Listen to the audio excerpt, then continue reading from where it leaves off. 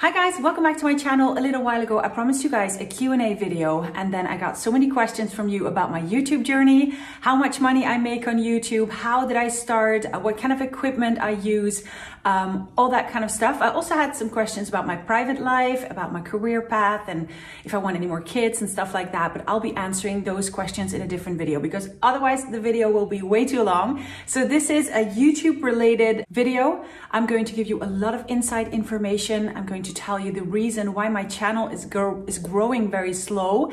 I'm going to show you exactly how much money I earn. Yeah, a lot of inside information. So I hope you guys enjoy this video. It'll be me talking a lot, so maybe you need a drink. I took myself a giant cup of tea. So yeah, without further ado, let's jump into it. So before we dive into my actual analytics, let me explain a little bit about my channel and about me. So my name is Lenny. My channel is called Lenny's Love and Chaos. I'm a mom of 3. I'm from the Netherlands, and I basically share things that I love and chaos. My channel is literally chaos. I don't have a plan. I don't have a niche. I'll talk about a niche in a second because that is really important if you want to grow on YouTube. So I don't have a niche. I am just being me on a platform because I missed being in touch with an international community. I found out along the way that I like to create videos, I like to make videos, and I like to interact with people from all kinds of different backgrounds.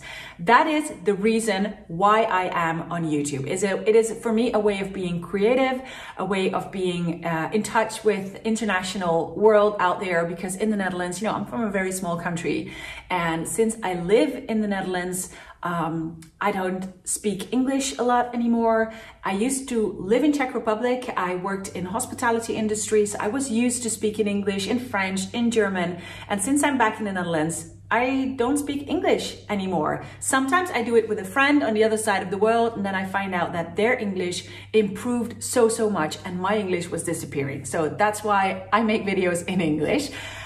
Let's talk a little bit about that niche type of thing. First of all, you need to think, when you want to start a YouTube channel, what is your goal? Do you want to be just creative like I am? For me, it's a hobby. My goal is not to generate a huge income, and I'll explain to you in a second how much money I make exactly every month. But if your goal is to start a YouTube channel and make money out of it, to get like a solid income out of YouTube, you need to have a niche. You need to stand out on this platform because the competition is immense. So a niche, having a niche means that you make videos for a specific target group. For example, realistic cleaning videos. And when you have a niche channel, your channel only shows, you only make videos for that specific target group. My channel is a bit of everything. I am not a niche type of girl. I have so many things that I like. I have so many interests, and I just share what I like to share because it is a hobby for me, and in my way I'm sharing some inspiration, motivation, my thoughts on things, but it's like not for a specific target group.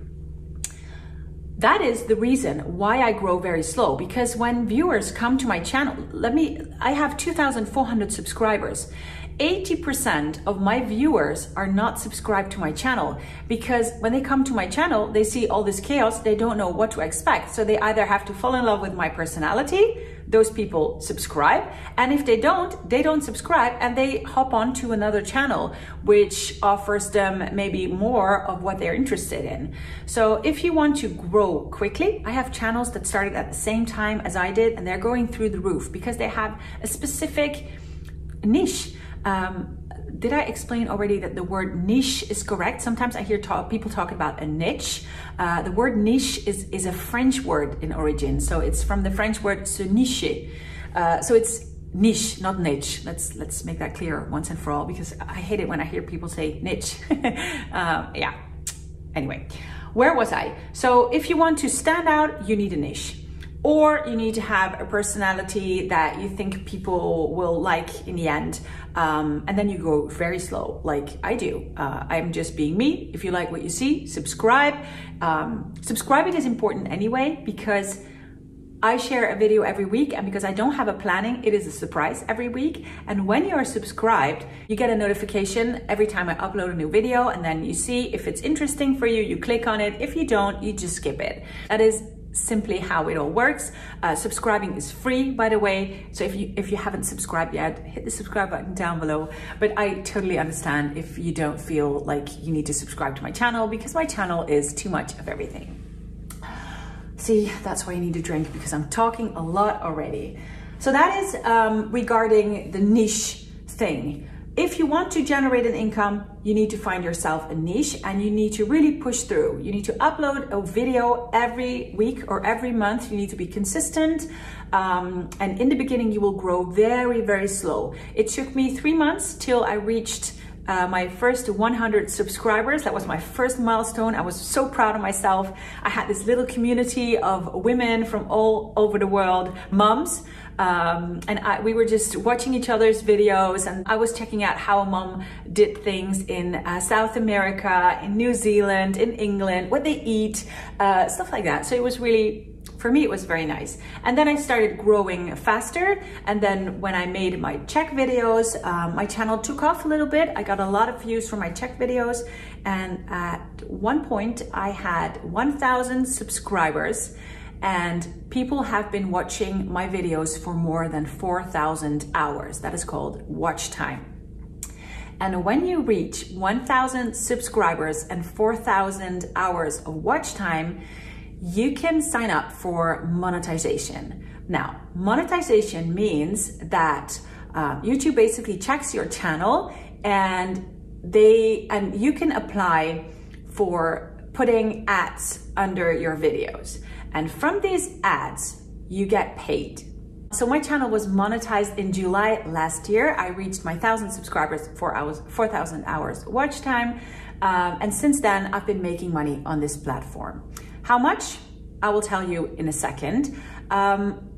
Let's first jump into another question that I had, and that is, what do you need to start a YouTube channel? Well, I started with just my phone. Believe it or not, I just had my iPhone. I filmed everything on my iPhone. I used the app iMovie. I still do. At some point, I bought myself a tripod. I still use the same one right now. It's a simple one. It is quite cheap, so you don't need fancy equipment to start a YouTube channel. When you grow, you can buy more accessories. Now I have a lot of accessories, but I hardly use them. I have different light, don't use it. I have a microphone, I don't use it. Most of the time I sit in front of the window and I do everything on my phone still. I have a different camera, I don't use it. So the phone is just so handy, convenient, simple, Yeah, so I started a project on my iPhone. I recently bought a MacBook Air. You don't need a MacBook Pro, only if you want to make like 4K videos, maybe then you need a Pro, but the Air is great, MacBook Air. And what I like about this is that I can start a project on my phone, and I'm very handy and fast with the iMovie app. And then when I want a more sophisticated video, I just drop it and I finish it off here. So there's a lot more options on the MacBook at the iMovie app than on the phone. But in general, when you want to start, just use your iPhone or your other phone. It'll be great. It will work fine. And once you grow, you can buy more accessories. But first you need to try whether you like it or not. So maybe the next thing that I will buy when my channel is growing a bit more, that will be a better microphone. Yeah, having that said, let me see. We talked about my equipment. We talked about growing slow, niche, how I started, why I started. Yeah, then now let's move on to the actual analytics, because I know a lot of you guys are so curious about how much money I make. So I have 2,420 subscribers right now. A little over 100 videos that I made. 100 videos, that is actually a lot. So it was a lot of work, a lot of effort. So you really need to be very passionate about making YouTube videos, because it takes a while before it generates income. And I started, since the beginning, my videos have been shown to 2,100,000 people. So that is how much my video was pushed out, but the actual amount of people that clicked on the video is 172,000. So that means not everyone clicks on my video. That means maybe my thumbnail is not good enough, or my subject is not interesting enough, or yeah, something like that. So I have a click-through rate of 4.9%. So almost 5% of the people click on my thumbnail when they get the video showed to them. So my most successful video is how to wear a silk square size scarf that has the best views, the most not the most subscribers. My most subscribers are Czech. The actual money I earn from 1,000 Czech views is much lower than the amount of money I get for 1,000 American views or 1,000 Dutch views. So it depends really where people are from. The Czech videos, they generate like hardly anything. So since the beginning, I made a total revenue of 365 euros for all my more than 100 videos in total. That is not a lot of money. Every month I have 11,000 views and I earn 50 euros per month with that amount of views. Probably, I think a lot of you guys are shocked because you expected that I would earn a lot more money. But I don't. That's it. I get 50 euros per month with 11,000 views. Should you start a YouTube channel anyway?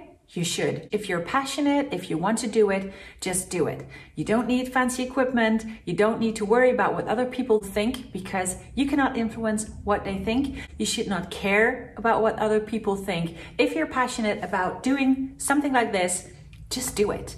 And there's also a very nice side effect because I'm getting a lot of stuff sent to me for free. I get companies that are interested in working with me. I have a lot of jewelry brands who want to work with me, but I have to be a little bit picky because I don't want to throw out all this sponsored stuff to you guys because I think, you know, that's very annoying. I choose the companies that I think that I like myself. For example, I work with Mapiful. I work with the company where the big painting there in the back is from. I have a discount deal from them. So I also try to negotiate discount deals for you. So when I buy something in a company or like I do a bigger purchase, I'm like, hey, I have a YouTube channel. I can show you product, but is there anything you can offer for my viewers? So I want you to profit a little bit from my journey and from my growth as well, because we're in this together. I make videos for you, you watch my videos, and then yeah, we grow together. That was the way I think it should work. So yeah, that's pretty much it. I hope you guys enjoyed this video. If you have any more questions, don't hesitate to ask them down below in the comment section.